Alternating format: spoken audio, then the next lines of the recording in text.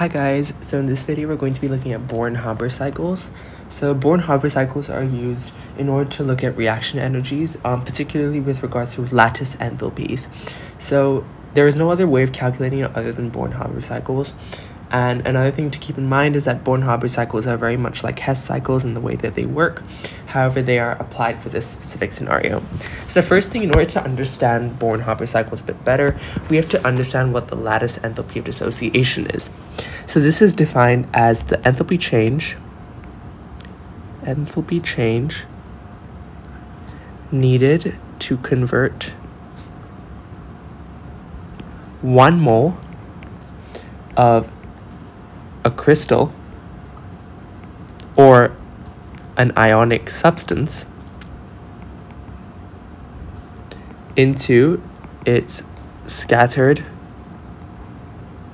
gaseous ions. So if we take a look at this map on the left over here, we can see that at the bottom there is NaCl, which is solid. So you have NaCl, important to say it's solid. And then we're trying to get it to become Na plus in gas form plus Cl minus gas. So the Na plus and Cl minus represent the ions, whereas the gas form represents the scattered gaseous part. So we're taking this solid substance, which we know has this fixed lattice shape, and we're converting it into these scattered ions. And this requires knowledge of Born-Haber cycles. So there are many different processes that go into this conversion. For example, the first one you might be able to think of is it needs to dissociate into Na and Cl. The next part is they need to be ionized and electron affinity needs to be applied. So you get Na plus and Cl minus. They need to also be converted into gas form. So all these things need to take place in order for this process to happen. And that's how we consider Born-Haber cycles. This basically makes a visual representation of all these necessary changes. So there's a very good acronym at remembering this. So it's called FAIL. So credit to the Chem department for coming up with this one. So FAIL works in a way where you first have F, which is formation. So the enthalpy of formation of this product. A is atomization.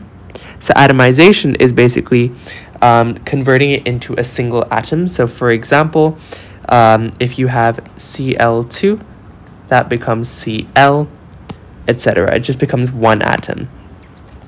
And it also is a way of making it into gas form. Then I is ionization energy / electron affinity. So this is necessary when we're considering how we need to get from Na to Na plus or Cl to Cl minus in this case. Because you need to add electrons or remove them, that requires ionization energy or electron affinity. Then last is, for L, lattice energy. So that's basically splitting apart this solid structure into its constituent ions. And now another thing we have to consider is how the direction of these arrows when we're drawing the diagram. So F formation is to the right, A is down, I is to the right, L is down. That's how I remember it. Right down, right down. So when we draw it, we have our starting elements. So we have Na. We have Na plus. We have Na solid plus Cl2 gas, which makes half Cl2, which makes NaCl solid. That's the F part. Then the atomization, if we go down, it makes it Na plus Cl, so Na gas plus Cl gas. That's the atomization. That's going down. Then I is ionization energy / electron affinity. So that makes this Na plus Cl minus, and these are both in the gas form. That's ultimately what we want to get. And last, we have lattice energy, which is what we're finding out. So by using F, A, and I, we can get L. So if you draw it something like this, where you start off with its individual products with their respective ratios, making 1 mole of the solid substance, draw it down, you get the form in gaseous, you get the gaseous ion form, you get the gaseous atoms, and then you ionize it to make sure it's at gaseous ions as per our definition. So let's look at an example just to apply this with some actual values. Alright, so we're going to do this one example. So we have to calculate the enthalpy of formation of calcium bromide, where delta H lat of CaBr2 is equal to 2125 kJ per mole. So CaBr2 is calcium bromide, and when we break it up into its constituent parts, we have calcium, which is a solid, plus bromine, which is diatomic, so it has to be Br2, and this is a gas. And when we think of the first letter of FAIL, which is our acronym for this, it's F, and that's a sideways arrow. So that'll be HF, and that gives us CaBr2, and CaBr2 in this case is solid. And now we have to identify the other 2 parts to our Haber cycle. It's like a square, more or less. So this is the A, and that's the atomization. So we can say that's H at.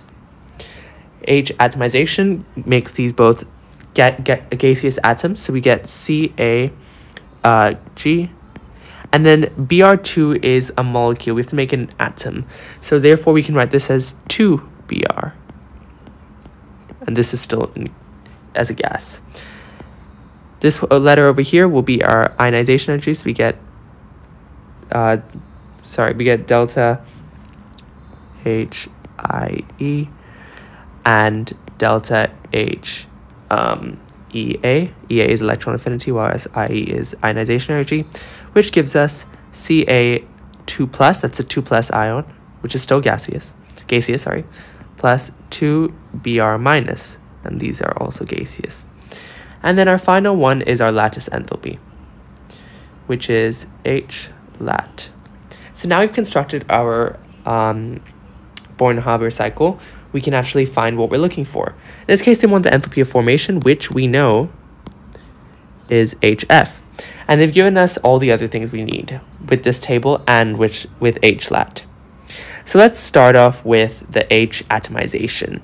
So you go from CaS to CaG. And if we look at this table, we can say the enthalpy of atomization is plus 193. So we're going to write this as H at is equal to 193, and then we also have to do this for Br, but considering there are 2 Br atoms that we have to make, we're going to multiply by 2. So Br is 112, so it's going to be plus 2 times 112, and if we put this into our calculator, we get 193 plus 2 times 112, which gives us 417. So delta H at is equal to 417 kJ per mole. Now let's move on to, so we know what that delta H lat is equal to 2125 kJ per mole. Now we need to do our last part, which is delta H IE and delta H affinity. So let's start with IE. So ionization energy is basically the removal of electrons, and that's used for forming cations. So Ca to Ca2+ is the formation of cation, so we have to use ionization energy there. However, it's important to notice that we have a 2+ ion. That does not mean, however, that we multiply the first ionization energy by 2. We actually have to add the first ionization energy with the second ionization energy of calcium, because they're not the same. So that's a common misconception that people might make, so it's important to be careful about that. So the first ionization energy of calcium, let's move above, we see the first ionization energy is 590, and the second is 1159. So 590 plus 1159 is our ionization energy, and if we just add those up, we get 1749. And now let's consider HEA, the electron affinity. This is obviously for forming anions because you're adding electrons. In this case, you have 2 bromine ions that are being formed. So in this case, instead of adding the first and second ionization of energy of bromine, since it's only going to the first electron affinity, since it's only going to the first electron affinity, but there are two of them, we have to multiply the first electron affinity of bromine by 2. So this is slightly different from the calcium one, which is just one atom going to losing 2 electrons. In this case, 2 atoms losing 1 electron, which is actually quite different.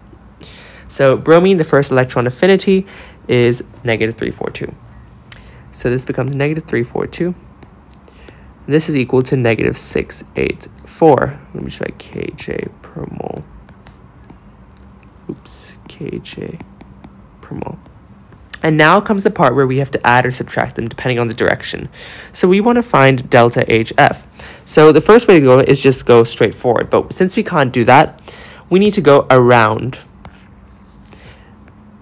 Which means we need to, in order to go around, we have to identify the appropriate cycle. So delta HF is you go down enthalpy of atomization plus the enthalpy of IE plus the enthalpy of EA because you're going across.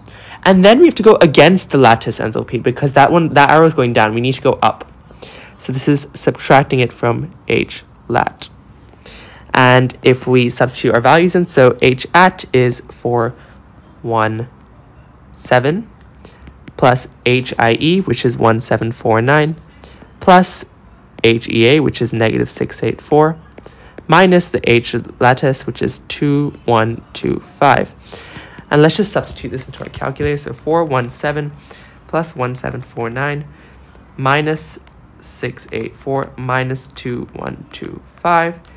And that gives us -643 kJ per mole. So as I've shown here, although its intention is to calculate the lattice enthalpy, we can also use it to find various different things like the enthalpy of formation. You could also use it to find the enthalpy of atomization or the ionization or electron affinity values. And you would do the same process. Another way you could do it is you could, even if you were finding the enthalpy of atomization, you could write out the equation like this and then rearrange for the enthalpy of atomization. Same thing goes for this and this. It's just important to define what you're looking for and construct the cycle as follows. So anyway, I hope this video was helpful, and don't forget to use fail. And that way you won't fail on your exam when you're doing these questions. Pun intended, but not very well done. Anyway, hope this helps.